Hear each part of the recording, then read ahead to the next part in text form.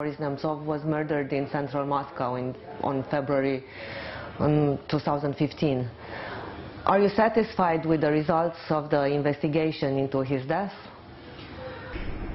I'm not satisfied with the investigation process because we don't know a few important things.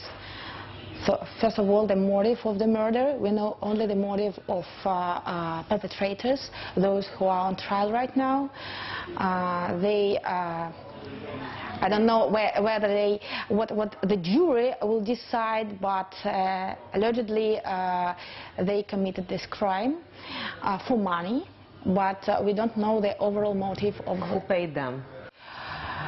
We don't know who paid them, and we don't know the overall motive of this assassination. I think that it was a political assassination, but the Russian state does not want to acknowledge it, and I understand why. Because if the state acknowledges that it was a political murder, then they acknowledge that regime's opponents are prosecuted and even killed in Russia. So they won't do it on the official level. The second thing is that though the investigative team believes that they were organizers and those who masterminded the crime, they failed to find the organizers and those who ordered it. And I think that they did it on purpose. They don't show any resolution to find these people. You said... So the case has not been fully solved so far. Repeatedly said that Putin's information machine is actually to blame for it, for your father's murder. At least partly, because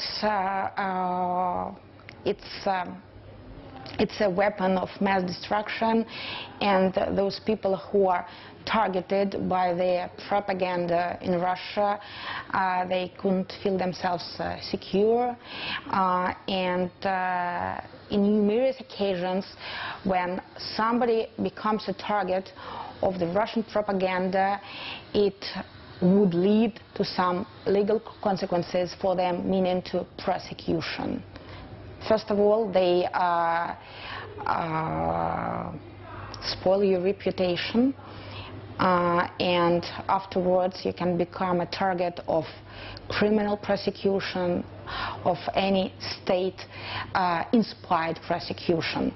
And of course, my father was a target of the Russian propaganda for a number of years. But that created a negative image of my father. But actually what I want to admit is that thousands of Russians love my father, remember my father, and 3 years on the 27th of February, thousands of people took to the streets across Russia. That means that he's a hero, at least among some people, some Russians, not all of them, of course. Tell me, do you think Russian propaganda is dangerous even abroad Russia? I think that the real influence of the Russian propaganda abroad is a bit exaggerated. Of course,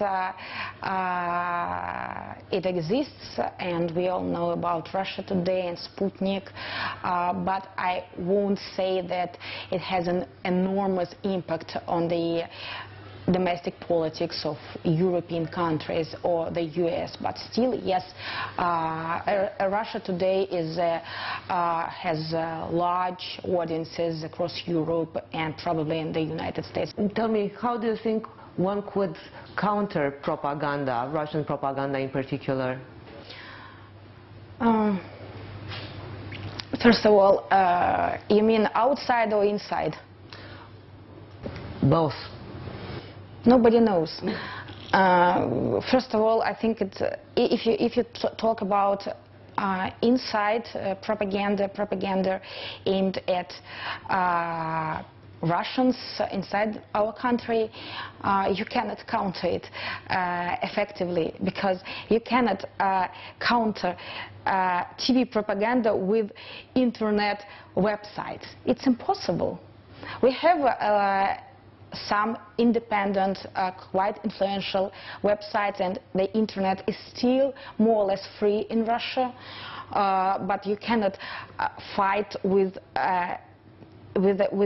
powerful TV stations with large audiences. Russia is a country where television is the main source of information for most Russians. So it's almost impossible. Outside, I think it's possible, but I think that it's I don't like this notion that you have to fight propaganda or to counter propaganda or to challenge propaganda using propaganda. I think that you have to tell the truth, you have to do it in an attractive way, and here you have freedom, you have different channels, and it's up to people to decide what side they take, and of course it's probably very important to be persuasive, to be competitive on the market. So here it's much easier than inside Russia, where you cannot do anything.